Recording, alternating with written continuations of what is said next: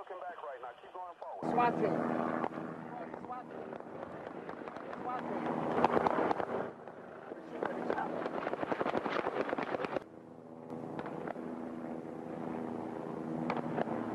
I think they went there.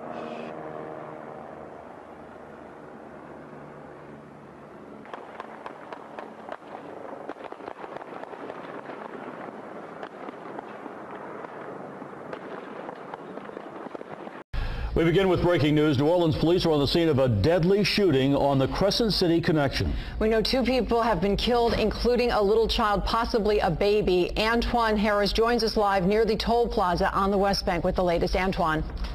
Yeah, Karen, Dennis, right now we are at the foot of the Crescent City connection, and behind me is eastbound traffic. Police say right around 9:30 is when that call came in saying a shooting happened. They say an adult male and a young child was killed. I'm going to step out of the way so you can see more of what's going on. As you see, the emergency workers are still there. Now, we're told that this may have been a setup where someone drove up next to the car and opened fire, killing that adult male and, again, this young child. We're told the male died on the scene. The child was taken to the hospital where he was pronounced dead.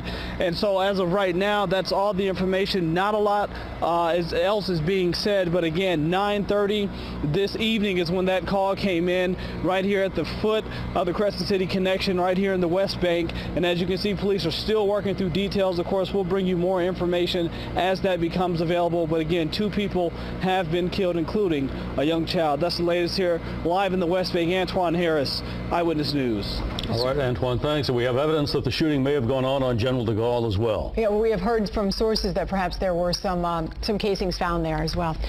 What an awful situation.